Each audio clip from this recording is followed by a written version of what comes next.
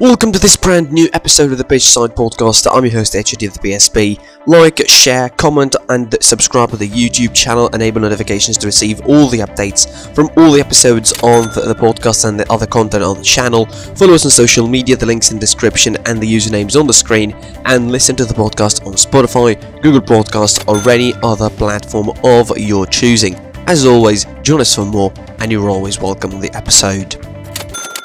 Let's kick off this episode by talking about the action from Wednesday, of course, across the board in the world. We start from the FIFA Club World Cup. The two matches were played. The first match was the 5th and 6th place between Monterrey and Al Jazeera, and it was Monterrey going out victorious 3-1 to gain the 5th place in the tournament. And in the other semi-final, it was Chelsea going to the final to meet Palmeiras after beating Al Hilal Saud from Saudi Arabia 1-0. It was a pretty tenacious and very audacious performance from Al Hilal. Very commendable, really, putting Chelsea under pressure, especially in the second half.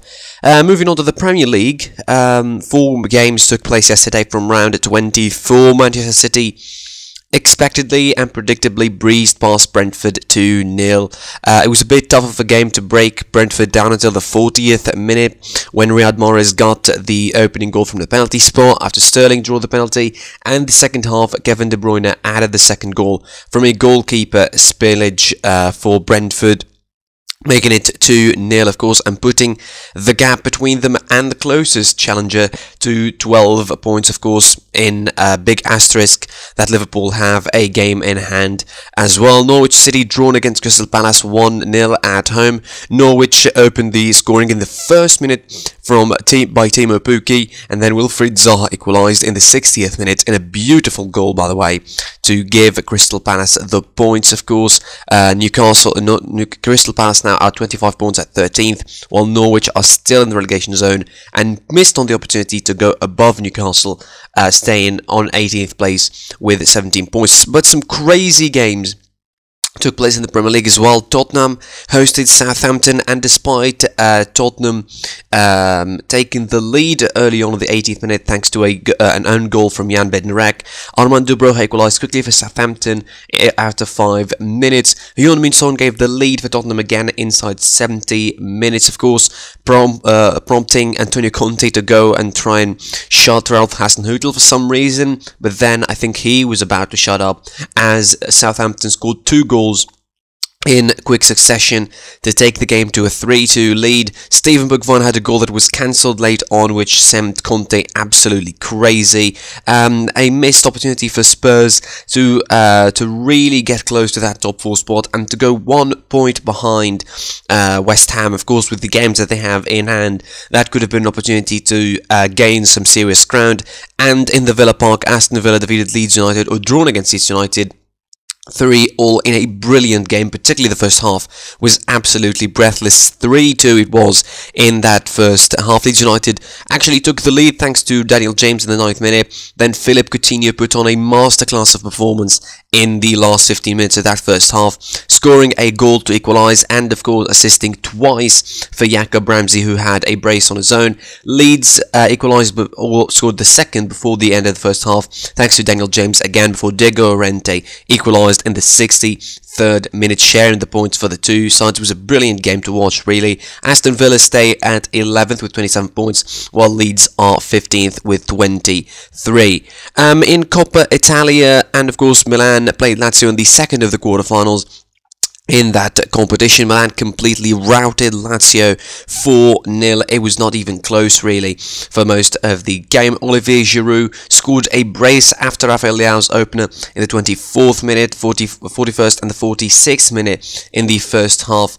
Milan scored the second and the third goal to basically settle the game since the first half, and all that happened in the second was basically formalities until Franck Kessié managed to make it 4-0. They booked their place in the semi-final, where they're going to meet Inter Milan again, the side that they faced in the derby on the weekend, of course, with the other quarterfinals being Atalanta and Fiorentina, as well as Juventus playing Sassuolo, and the winners from each game will face each other in the semi-final of the Coppa Italia. And finishing off the action from Wednesday, the Copa del Rey first semi-final was played. It was Real Betis facing against Rayo Vallecano, and Real Betis booked their place in the Copa del Rey final as they beat Rayo Vallecano and came back from behind actually against Rayo Vallecano 1-0 at the Estadio de Vallecas. Alvaro Garcia opened the scoring for the home side in the 5th minute, but Borja Iglesias equalised in the 26th minute before William Carvalho scored the winner for Real Betis in the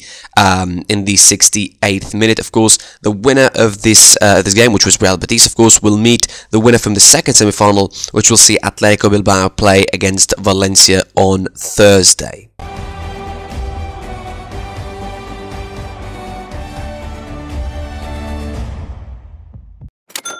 To now some weekend action, looking forward of course to some of the weekend action in Europe, and we start by talking about Spain, and Laliga Round 24 is going to be taking place this weekend in Spain. It kicks off on Friday with Sevilla playing Elche. Cadiz Celta Vigo kicks off things on Saturday. Villarreal play Real Madrid in a very tricky game for the leaders of the table. Rayo Vallecano host Osasuna. Atletico Madrid versus Getafe on Saturday, another tough game for Atletico Madrid. Deportivo Alaves on Sunday play Valencia. Levante versus Real Betis. Real Sociedad versus Granada, and Espanyol Barcelona. That is the Barcelona derby, the Catalan derby, on Saturday and Sunday, and it is Mallorca versus Athletic Club on Monday. Of course, we kick things off by talking about Sevilla on Friday, the game against Elche. After the 3 draws back to back, which definitely set them back pretty badly in the race behind Real Madrid. It's now 6 points on the table behind Real Madrid, and definitely didn't look convincing at all in those 3 games. I mean, for a while they have been convincing now, not just these 3 games, but I think they have been off the pace for a while now. They don't feel exactly like a team that can challenge for a title, that has a long sort of endurance in this title race. Another opportunity against Elche that should be winnable at home. You know, the differences between the second team in the Liga and the 14th should be massive enough for Sevilla to win this game, but you don't know what's happening. Of course, the results that they had as of late shouldn't happen to a side like Sevilla. The draws that that they sort of drop points in shouldn't be happening really. Against Celta Vigo at home, and coming back from that against Osasuna away from home, which is as tricky as it might be, shouldn't be happening for Sevilla. As I mentioned, the squad that they have, the players that they have, they've been doing a tremendous job elsewhere, but somehow they managed to to crap the bed basically in the last 3 games for them. Big opportunity for them to really gain some ground and try and gain some ground and move it up to 3 points, or reduce it to 3 points momentarily before Real Madrid play Villarreal on Saturday, which transitions us, of course, to the second big point here, which is Real Madrid playing against Villarreal away from home. Now, Real Madrid, in their own right, haven't been impressive as well. Ousted of the Copa del Rey, they have having some tough periods in the league. It's not exactly the best period for Real Madrid before a game against PSG in the Champions League, of course, on midweek. That's a big situation, I think, as far as Real Madrid are concerned. Definitely, they want to they definitely want to get things done against Villarreal with a minimum of fuss. Of course, they're still missing Karim Benzema for this one. Potentially, they're going to be missing him for the PSG game, so that's going to be another problem they have to think about. I mean, they didn't look that convincing against Granada, but they still got the job done. Overall, they need, I think, something, concrete from this game against Villarreal. I think this game against Villarreal will differ a lot in the momentum, I think, for Real Madrid, both for the game against PSG and for the rest of the league. Obviously, it's not an easy game at all. Villarreal are not an easy side to be. 6 on the table.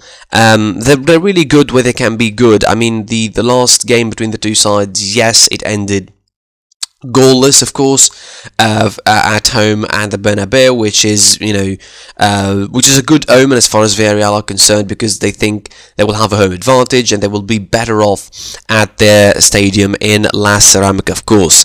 The other side of Madrid, Atletico Madrid play against Getafe after a bad game against Barcelona. I don't see them having any solution other than winning to keep themselves in the top 4 race, because genuinely, It's, I mean, one of the worst title defenses I've ever seen in a while from a side that won the title last season. Atletico Madrid as champions should have had more pizzazz. They should have had more, oomph about them. Like they should have been a side that is at least second or third on the table, and not by a big margin behind the leaders at the very least, if they're going to fall behind. But they fell behind so badly that it's really tough to see them even in the top four. Although, the margins are pretty tiny, 2 points here and 1 point here. But definitely a game like the one they had against Barcelona showed I'm not going to say the best and the worst, but mostly the worst about Atletico Madrid. They seem to not know what to do with their squad, despite the fact that they have loads of players unbelievably talented. Of course, the João Felix situation is a whole debacle on its own, and definitely, a lot of problems Atletico should be addressing if they want to get into the top four this season and continue to play in the Champions League, because the damage that's going to be done by playing in the Europa League or by losing on the Champions League spots is going to be just too big, I think, at the moment for Simeone to take a man who's been under criticism already, and has been almost 1 foot out of the door for a couple of seasons for Atletico Madrid. Since last season, probably. I mean, he saved that with winning the title, but now I don't think he has loads of solutions to save and turn his seasons around. I think the only way he can do it is by miraculously turning things around in the Champions League and winning that competition, which I don't see happening in a million years anyway. Speaking of their opponents, last weekend it was Barcelona. They play Espanyol away from home, and it's a really refreshing match that they played against Atletico Madrid last time out. It's definitely a match that showed the best of this Barcelona. Dani Alves on the score sheet, Jordi Alba on the score sheet, Adama Traore with an assist, getting the goals, Gavi getting a goal. It was genuinely a wonderful first half in particular, I would say, for Barcelona. Overall, a game that's shown why Barcelona can improve quickly and can, sort of find a rhythm with those youngsters, of course, including those presence of the experienced head around the team that will improve really their fortune, I would say, a lot in this title race, or this top four race, sorry, for as far as Barcelona are concerned. Definitely Xavi will take a lot of positives from that game. He conceded 2 goals, yes, the defense is still a work in progress, I would say, but definitely Barcelona, as far as I'm concerned, they seem to be on the right track to return, on the right track to keep things, keep things smooth, play in the league and play in the Europa League and try and get the best results they can. Obviously, a top 4 spot in La Liga, I think, is way more important at the moment than the Europa League. But as a side quest, maybe the Europa League will be a very good achievement for Xavi as his first trophy, maybe, as a coach. Who knows? And it will be a pretty interesting one to look after, of course. Last thing about Barcelona, I would say, the only problem is that maybe the financial problems will get to them somehow, or the squad is gonna be too full of, I don't know, of experienced head or big aging players that should be offloaded, I think, anytime soon, obviously. But the project, I think, is clear for Barcelona, and they definitely know what they are doing with the team and with those youngsters at the moment, and hopefully for them, they will get back to the right direction very quickly.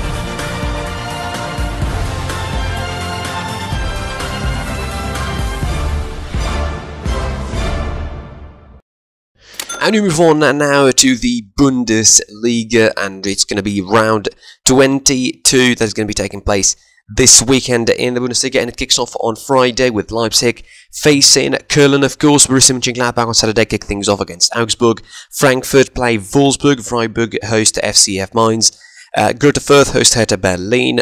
VfL Bochum host Bayern Munich champions, and Bayer Leverkusen play against Stuttgart. That is on Saturday. On Sunday, it is an interesting one between Union Berlin and Borussia Dortmund, as well as Hoffenheim playing against Arminia Bielefeld.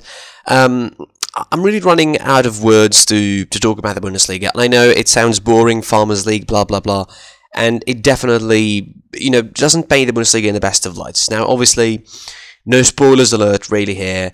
Bayern Munich are going to be winning the title in the 10th time in a row, and that is sad in a way for a neutral, because Yes, I'm a Bayern fan. I'm a biased fan. I want my team to dominate and to win always. But it kind of takes the shine of the Bundesliga a little bit.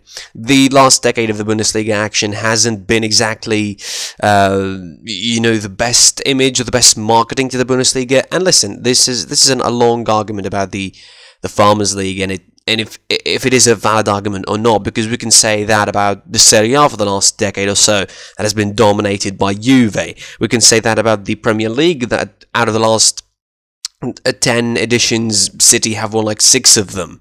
It's definitely a weird sort of adjective or an argument to throw at the Bundesliga, but you can see where some people can come from. I mean, you can say that, yes, Bayern have been strengthening themselves and the other teams have been weakened or somehow. I mean, there's loads of theories, loads of arguments people trying to share and trying to talk about when it comes to the Bundesliga, but I think the sure thing is that it's still an entertaining league. It's still a very exciting league to watch. Not in terms of competition necessarily, but I think the matches, the goals, the players, loads of players come to the Bundesliga and then go to bigger, greener pastures, I would say. I mean, and definitely also you can measure that on the European level. The German teams are not exactly successful when it comes to Europe at the moment, aside from Bayern Munich, of course. So the general image, I would say, about the Bundesliga is definitely one of sort of boredom of the status quo and people just wanting Bayern to just, lose the league and relinquish their grip on the Bundesliga. But anyway, some interesting fixtures, of course, taking place on in this weekend. Leipzig against Köln, direct head-to-head competition on the table. It's going to be a big chance for one of them that could see them get into the top 4. This could see Köln, if victorious, get into the top 4 and overleap Union Berlin to become 4th on the table, which is going to be massive for Köln this season. They've been doing a tremendous job under Steffen Baumgart, and definitely a victory against Leipzig is going to be massive on loads of occasions, not just in terms of getting the 4th spot or something, but it also would improve their momentum heading into the rest of the season, because, very, very big difference between where they were last season, where they were fighting to stay in the top flight, and this season where they really, really seem like a side that genuinely could get some European football. Next season, they could compete for that. Leipzig, after a bad start for the season, they turned things around under Domenico Tedesco, and they're winning some games. They're getting into the form. They're sort of dusting off the first half of the season in particular. And definitely going in the right direction, I would say, to maybe get a Champions League spot by the end of it, because now I think they become sort of a stalwarts of the Champions League. They're very familiar with that competition now at the moment. Borussia Mönchengladbach against Augsburg. I mean, I wouldn't believe saying it, but 2 years ago, Borussia Mönchengladbach, or a year ago, Borussia Mönchengladbach were in the Champions League alongside Real Madrid in the same group and Inter Milan, and they were going like neck and neck with those two teams and getting points of Real Madrid and getting points of Inter. But this season they've fallen so bad of the rail. They really, really fallen back, and at the moment they play against a side that they're separated by 1 point on the table. Mönchengladbach at 13, Augsburg at 16th, and if Mönchengladbach lose, obviously they will go down even harder in the table. Things are not looking really good for Hütter at the moment with Mönchengladbach, and definitely Augsburg will try and pounce on any chance that they find to beat that side. Frankfurt play against Wolfsburg. Wolfsburg finally defeated Greuther Fürth and finally got a win after a long series of losses against almost any opponent in the Bundesliga. Wolfsburg finally got out of the relegation zone and of the nearabouts, although it's still pretty tight. I mean, if you look at the table, there's 5 sides who could legitimately be relegated, from like the 12th place, from the 11th place to the 16th place. It's only 3 points of difference, and if you look also at the sides from 10th to fifth or the fourth on the table. There's only 4 points separating those sides from fourth to 10th. So it's pretty tight in terms of the mid-table European spots, Europa League spots, Conference League spots, and also the relegation zone is pretty tight as well. So there is some excitement to be found in the Bundesliga anyway.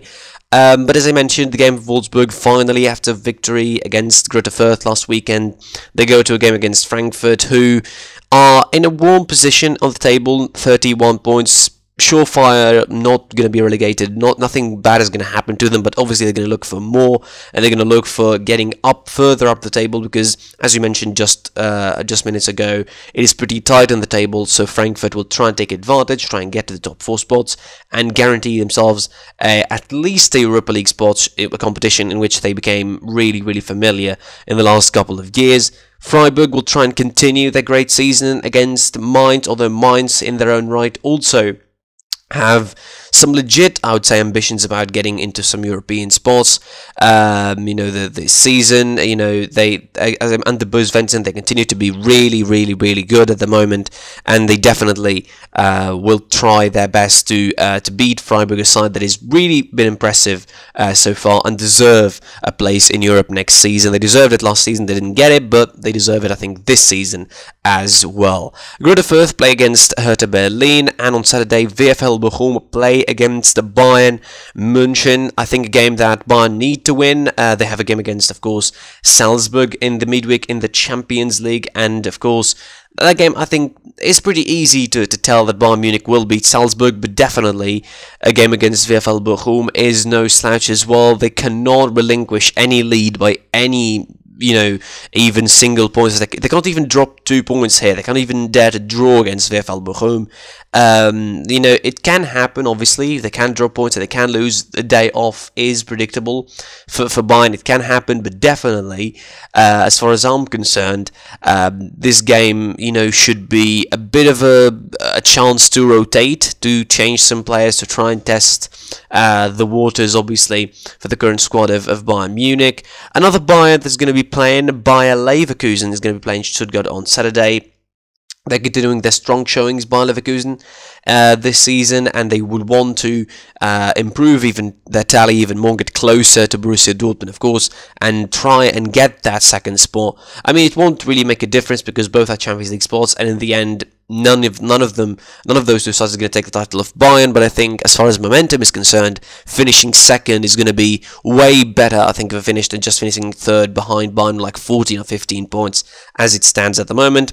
Borussia Dortmund, as you mentioned, they play against Union Berlin on Sunday. A very interesting one for Dortmund, for their current coach, of course, Marco Rose, after losing 5 against Bayer Leverkusen last week, and the pressure is all on them now to defeat Union Berlin, not just to redeem themselves from that loss, but also to keep behind Bayern in a way, because the title race is, I think, long past gone now for Borussia Dortmund, and they just need to keep the pace and finish as a close second, or as a distant second, to be fair.